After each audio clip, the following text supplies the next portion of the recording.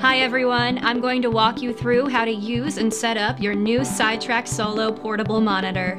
First, you'll want to check out the ports on your laptop to determine which cords you will need to use. If your laptop has a USB-C port, or has a letter D for display port, a Thunderbolt symbol, or is on a Mac laptop, it will be able to transmit both power and data with just one USB-C to USB-C cord.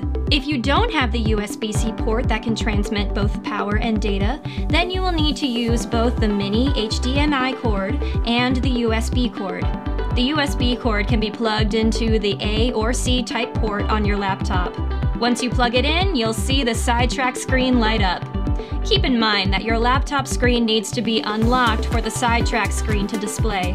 If you have any trouble getting connected to your new SideTrak, please reach out to our all-star customer service team or check out our troubleshooting page.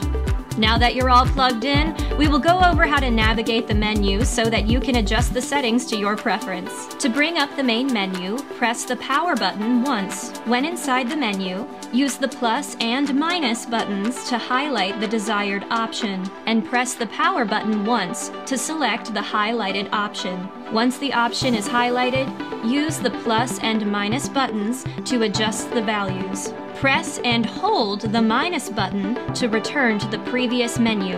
You can adjust the volume and backlight without bringing up the main menu. You can do this by pressing the plus and minus buttons to adjust volume. Press and hold the plus and minus buttons to adjust the backlight. Once you've adjusted your settings, you will be ready to have the most productive day. Thanks for watching, and I hope you enjoy your new SideTrak.